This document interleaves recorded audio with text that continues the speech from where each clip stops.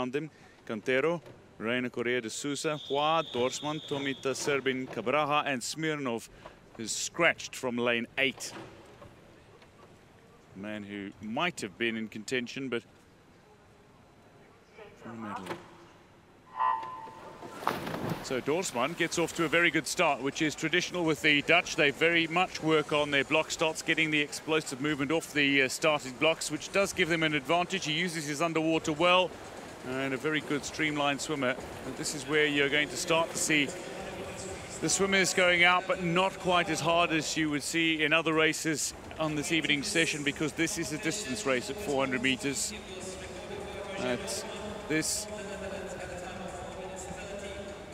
Here they are into the first 50. So Dorsman, he didn't have the best first 50, but he's usually not the one that's out ahead. He'll start to take it here now, the second half of this first 100, and then he'll come into the 200. Now, for this classification, because they're using blackened goggles, that means they can't see the line at the bottom of the pool. They can't see any of the light. They couldn't, if they were on their back, see their backstroke flags.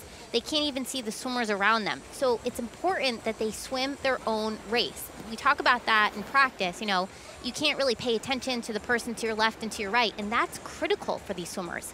The other important thing in this race is that they need to swim in the middle of the pool. They need to swim in a straight line. Sometimes when they zigzag back and forth, it adds extra meters onto what is already a 400-meter length. And the more distance you have to cover, the more time you're going to add. So Dorsman, he's doing an excellent job right now. He's hugging the land line, which helps him to stay relatively straight, but without zigzagging at the same time.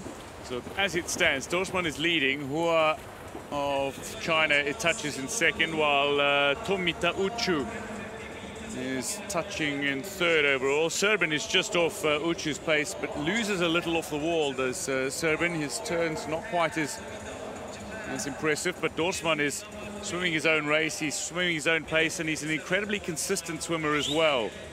And he will know that if he puts in what he is used to doing, he is likely to win this race regardless. He started with a 29.5 and subsequently has gone 33s in the opening 200. 33, 33, 33 in the subsequent 50 meters at the halfway mark. He looks good. He's out faster than he was this morning. I think right now, if you look at Tomita, he can't see, you know, it's unfortunate that he can't see his position, because there really is a race shaping up right now for second, third, and fourth. And right now, Tomita, he's at Dorsman's feet. He may be able to feel a little bit of those waves, probably not as Dorsman starts to move ahead.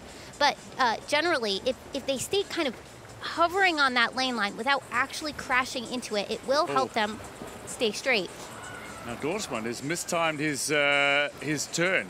He barely touched the wall there, and that is certainly seen some valuable time lost. Not getting the power off the wall, not being able to use any sense of underwater. Tomita is holding on nicely, the 32-year-old. Yeah, but Dorsman, I mean, he was so far ahead. And as he approaches the wall, you know, this is hard for the swimmers who are using blackened goggles. They typically count their strokes. And when they get that tap, they should know how many strokes they need in order to get into the wall and to time that turn right. There it is. He hit perfectly, and now he's able to use the underwater kick to propel himself up. But sometimes if that tap is a little bit off, the timing, it can also affect their approach into the turn. But it's also going to affect his rhythm, and that's something for a swimmer who's so incredibly consistent. Yes. Posting 33s, he's suddenly gone 36, and now he knows he's got 100 meters left without any real sense of who is around him.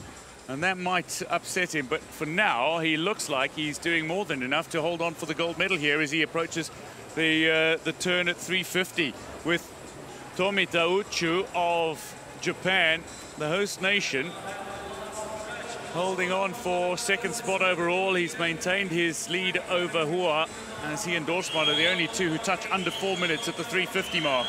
It is Dorsman who is looking to bring this one home. Dorsman who was hoping that he could somehow pull out a world record swim here, but a man who has overcome adversity and said that this Paralympic Games has just changed his world so significantly. He's coming home to be a Paralympic champion, and indeed he does relatively comfortably. It's outside of his best time. Tomita, for the host nation, takes the silver medal, while bronze goes the way of Hua Dongdong the 100-meter champion, a bronze medalist in the world 400 free. He's a bronze medalist again at the Paralympic Games. SERBIN of Ukraine touches fourth, the 17-year-old who gains much-needed experience. Dorsman, the world champion, is now Paralympic champion as well. The SOUZA of Brazil touches fifth, while CANTERO touches sixth, and seventh is CABRAJA for Canada. The winner from the Netherlands on an evening in which Netherlands are expected to not quite clean up, but have a pretty good session.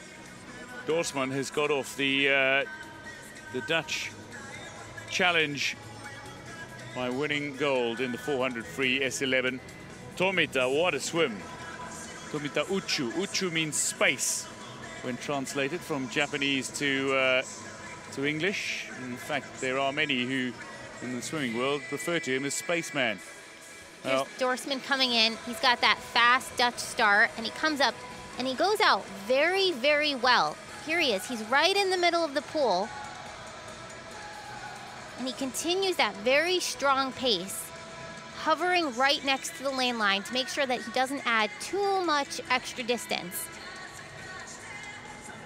And he looks good as he approaches the wall. And here you saw it, it's the timing of the tap, and that it affects your rhythm, it affects your speed coming out, but he does, you know, he had that slower 50 in there, but he is able to recover nicely. He still went 4:28, a very respectable swim on his end.